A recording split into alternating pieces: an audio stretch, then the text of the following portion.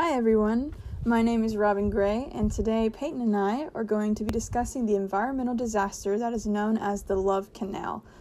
Today we will dive into the major events, starting with the history of the Love Canal, environmental and human impacts, the aftermath of the disaster, and the long-term effects. I want to start off where Love Canal got its name from, a man named William T. Love. Love was an entrepreneur and developer in Niagara Falls, New York in the early 1890s. He saw the Niagara's rushing waters and abundant land resources and thought it would be a perfect foundation for an urban industrial empire. Love called it a model city, or a perfect city that would dominate the region from Lake Ontario to Lake Erie.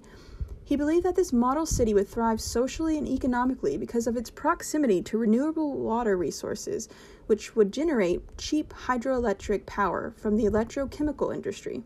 The model city he envisioned promised all homes and businesses with electricity, telephone, gas, and sewer services. However, this American dream of a perfect city soon turned into an environmental disaster by the 1970s. In 1894, the construction of Love Canal began with Love's company excavating the 7 Mile River. Initially, Love sold his idea of the model city to many investors in order to fund the canal and the city's future infrastructure. However, major problems began to occur as investors wanted assurance on their investments and not just Love's promise of a future in return. By 1910, the construction site for Love Canal was abandoned due to lack of funding and the fact that the investor Nikola Tesla came up with the alternating current electricity, which would travel farther than wire than direct current, and there wouldn't be a need for factories to locate near the Niagara Falls. This caused Love to leave behind the canal, which was now a half-mile-long swimming hole. However, in 1943, Elon Hooker decided to locate his electrochemical company near the canal, and the business eventually became the largest industrial enterprise in town making chemicals and plastics. The Hooker Chemical Company bought the Love Canal site and decided to use Love's Canal for waste disposal. As the canal was sparsely populated and the soil was largely composed of impermeable clay, Hooker's engineers thought it would contain the chemicals well. So from about 1942 to 1953, Hooker disposed of thousands of tons of chemical waste, some of it loose and some of it in metal drums. And it's important to note that the canal was not designed to be a sage or proper landfill. In 1953, Hooker sold the canal to the Niagara Falls School Board for $1, with the warning/disclaimer that the site contained chemicals that should not be disturbed by digging and included to avoid any future liabilities. However, it was agreed that a school with no basement and a playground would be acceptable. The site was supposed to be covered with several feet of clay to contain the chemicals, but later testing found only a few inches of soil covering metal drums in some areas. The late 1950s, there were 100 residential homes, a school built on the property. In 1974, unknown chemicals resurfaced in the community's neighborhoods, ultimately affecting the environment and human life. This drove local newspapers and the Environmental Protection Agency to investigate and report the issue. They even did door-to-door health surveys within the community to conduct a list of series of illnesses. But the major question is, how did this happen? We see that in 1976 and 1977, there was an unusually heavy snow and rainfall that had raised the water table and flushed chemicals out of the canal. This caused chemical waste that was below ground to resurface and ultimately seep into people's basements, yards, and ponds. People's homes were also filled with noxious fumes. Here is a schematic illustration of the migration of contaminants from the dump site into the groundwater and streams that affected the environment and just people's lives. Moving on, in an article in 1978 by the EPA Journal revealed that 82 different compounds, 11 of them suspected carcinogens, were percolating upward through the soil. Later we found out that 1/4 of the waste was benzene hexachloride, the main component of the pesticide lindane, a neurotoxin. There were chlorobenzenes, which was used in the synthesis DDT, and dozens of other organic chemicals, many of which were known to be toxic. Others included benzoic acid, chloroform, trichloroethylene, and chlorobenzene. A side note, during that time, scientists were just beginning to seriously study the effects of living in contaminated areas for long periods of time, so chronic low-dose exposure. Most previous studies had focused instead on the workplace exposure, where people were breathing and handling concentrated doses.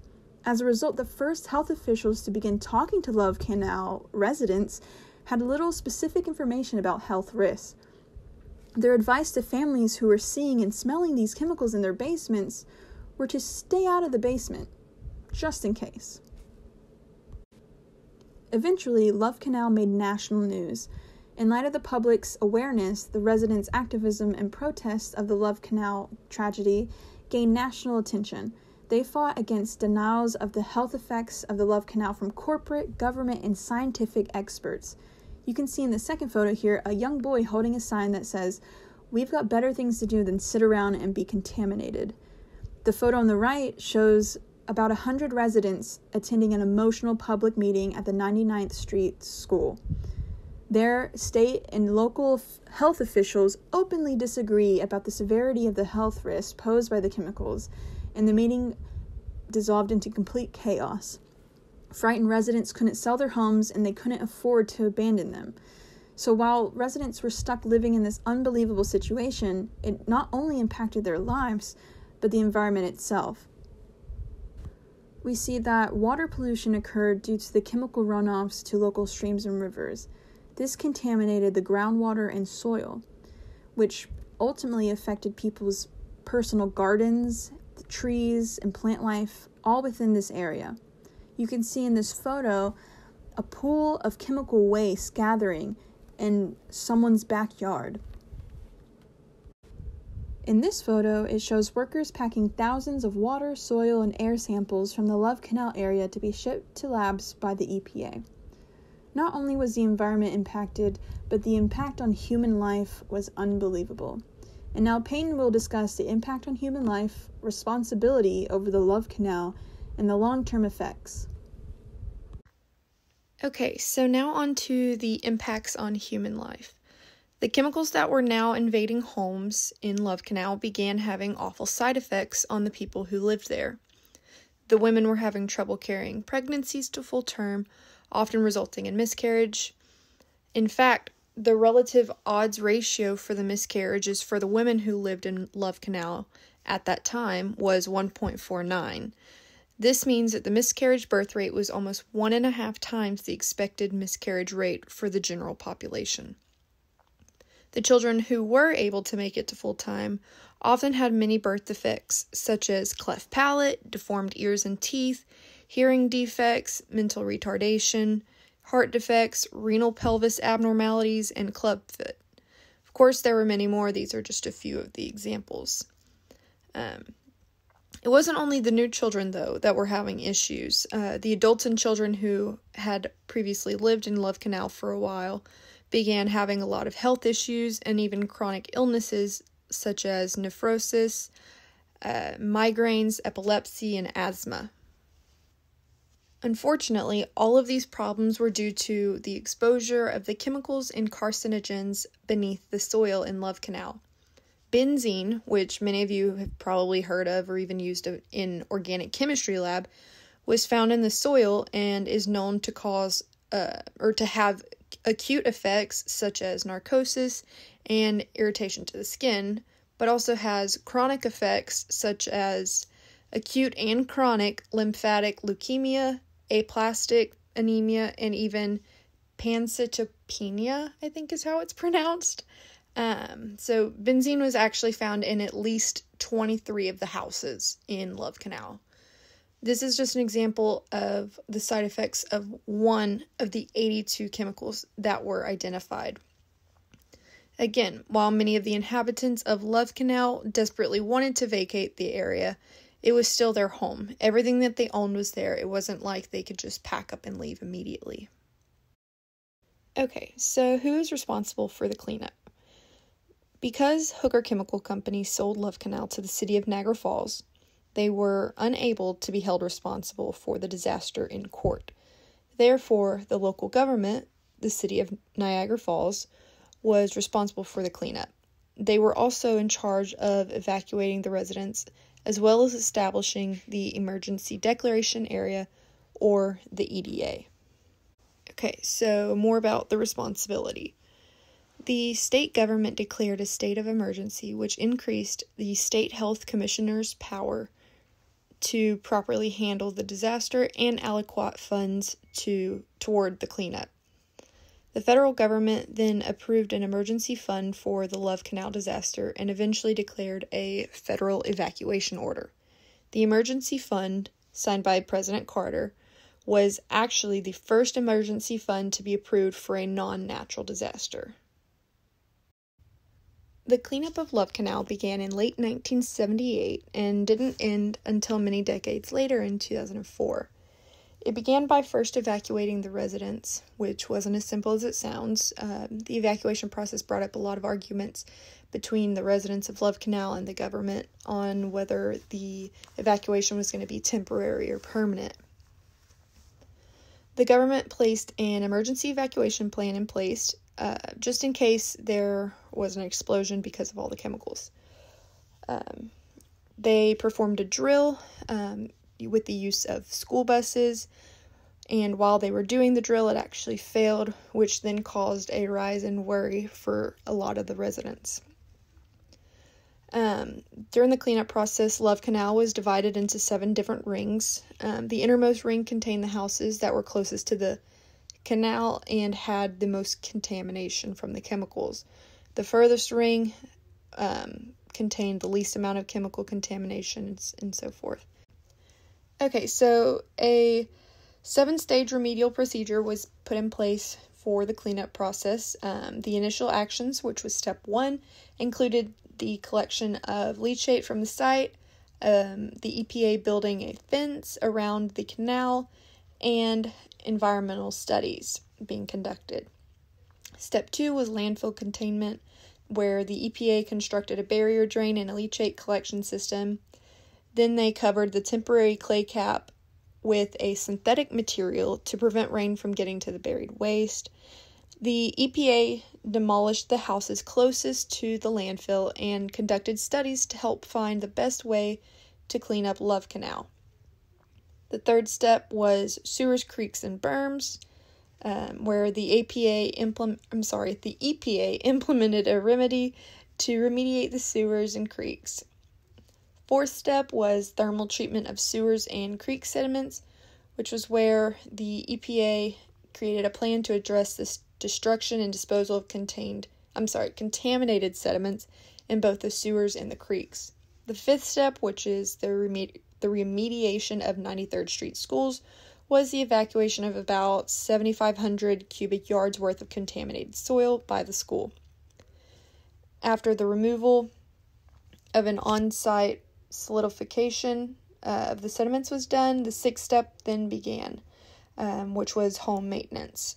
It involved the purchase of the contaminated properties by both the state of New York and the federal government. The last step, property acquisition, involves the EPA providing $2.5 million for the purchasing of the properties that were not eligible to be purchased from the Federal Emergency Management Agency grant, which was from the previous step of the repurchase of the homes. This slide shows a figure representation of what the plan was for the construction to fix Love Canal. You can see that they proposed a clay cap to cover the existing canal and dig a trench with a drain pipe to flow the pollutants away from the basements of people's homes. Okay, now on to long-term effects. So, Love Canal was eventually declared a Superfund site, which is an area that is toxically polluted. The effects of the toxic chemicals that were dumped into Love Canal still persist today. In fact, in 2011, a sewer line project started to discharge a bunch of contaminated sediments that contained the chemical chlorobenzene. Love Canal is still quarantined today. The human long-term effects for the children that were born in Love Canal was mostly birth defects. Majority of them were born with them and also struggle with many different health issues. Some children were born without birth defects, but also have many health issues. Most of the adults and younger children of Love Canal have chronic illnesses such as cancer and epilepsy. One woman, Dolly Salerno, moved to Love Canal in 1994 during the cleanup. Her family lived in a house that was in a quote-unquote safe area of Love Canal. She eventually started getting dizzy and having shortness of breath all the time.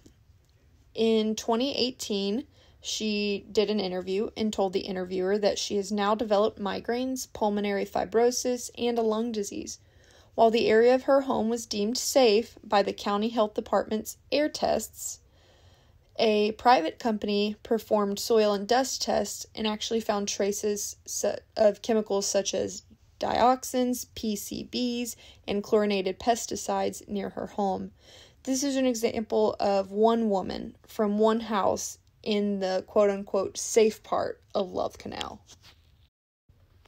This slide has a photo showing the before and after of Love Canal. The left photo was taken in 1980, and the right is what it looks like today.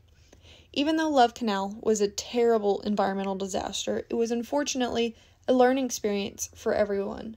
This is why we have rules, regulations, guidelines, and procedures to follow when dealing with toxicants, in hopes to never have this type of incident repeated in the future. We finally made it to the end. Here are our references. Thank you for listening to us today. We hope you learned something. If there's any questions, we'll be happy to answer them at this time. Thanks.